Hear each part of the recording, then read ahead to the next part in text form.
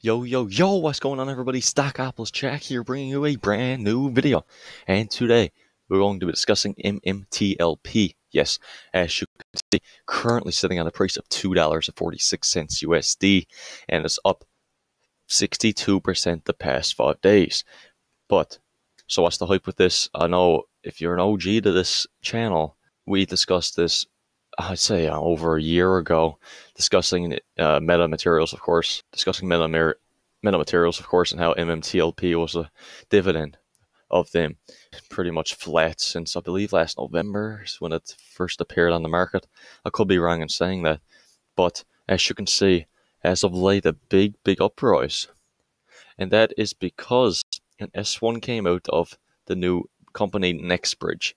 And as you can see here, discussing the price per share of MMTLP. As you can see, in particular, if any investors have sold shares of MMTLP short, then in connection with the distribution, such investors may feel compelled to buy shares of MMTLP to cover such sales before the distribution. If this were to occur, given the potential high demand from buyers with a relatively low supply of MMTLP shares available for sale in the OTC market, the MMTLP price per share, as shown on the OTC market, may significantly rise. Now, that is bullish sign. We're going to get into some bearish sign. I do own some shares of this. I'm not a huge investor in this. I did hold out my meta for the dividend, and we're still waiting, but it's looking good. And as you can see, George Palikaras, the CEO of Meta Materials, this was on October 5th, tweeted out, "Happy to report that our team has been working on the SEC feedback and that the S1 has been updated and submitted today. Please check for details in the published filings." We'll get into those filings in a moment. But basically, that picture there you see is basically tip of the iceberg. And he posts this cryptic stuff like this all the time, so I don't really, go into that as much. But as you can see, on September 15th, the short interest on MMTLP was 6.6 million shares.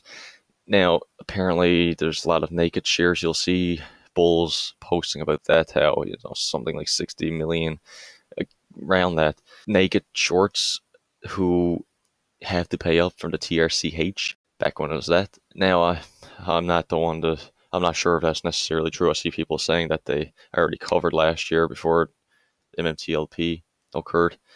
But again, I'm just bringing you some facts here that I know, and I'm not going to give you any false information because this is a bit tricky to explain. As you can see, of course, leave your comments down below and what you do know, what you believe. We'll get into the next bridge here. Basically, as you can see, the distributed securities, 165.5 million shares of our common stock owned by Meta, which will be 100% of our common stock issued and outstanding immediately prior to distribution. So that's how many shares will be in the next bridge. Each shareholder, of course, of the Series A preferred stock will receive 1 share of our common stock for every 1 share of the preferred stock held at the record date. The distribution agent will distribute only whole shares of our common stock in distribution. Shares of common stock that remain held by Meta following distribution, if any, shall be cancelled immediately after the spin-off. And as you can see, another interesting point here that I don't see a lot of people talking about. Now, some people may have discussed this, but talk about the capital and what they will do if they need to raise additional capital in the future.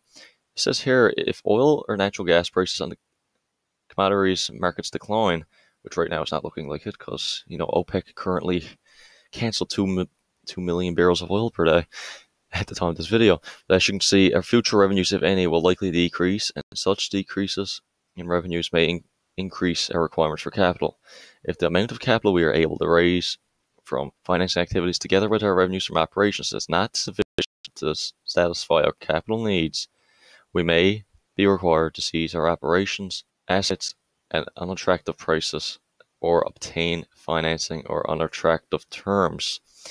So basically, they're talking about possible dilution, and I do say it here as well. Which may have a further dilutive effect. So, of course, that's not what you want to see. Personally, in this, you're probably going to see a run-up a couple of days before the distribution date, which is in late October, and you may see a big drop. But you could see a run-up before with the possible short squeeze, yes, with the 6 million shares we talked about there earlier. But again, the days leading up to the distribution date, which is supposed to be in late October, you could see a run-up. But of course, none of these videos are financial advice, guys.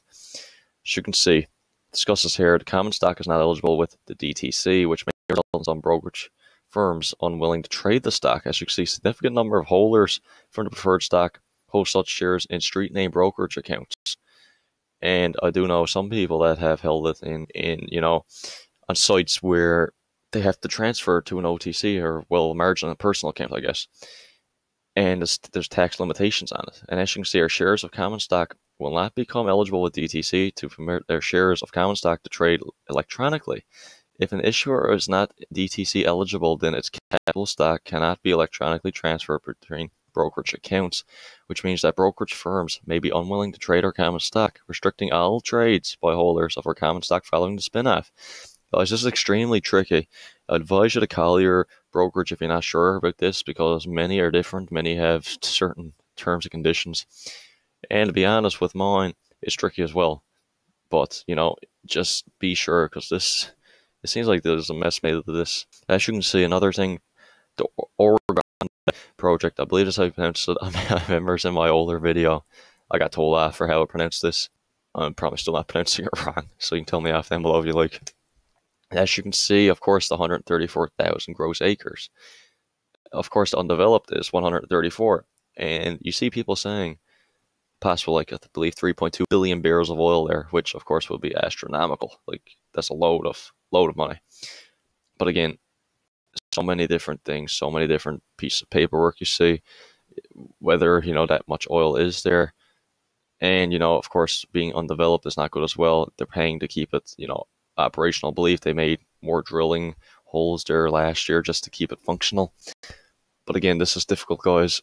Like I said, I hold the stock, so I only want the best. Here's the Oregon project ownership as of March 31st of this year.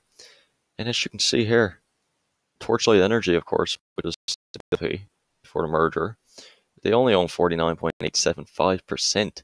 Apparently, they want to own 100%. So if that's the case, dilution could be a factor as they hand out more and more shares. And of course, with the 165 million that's going to get transferred over as it is, you start to get up there. But again, 50% is not horrible, but if they want to own 100%, they have to buy out 6 other companies here, which could be a problem. Of course, guys, this video is only meant to bring you facts and information here that I'm showing you.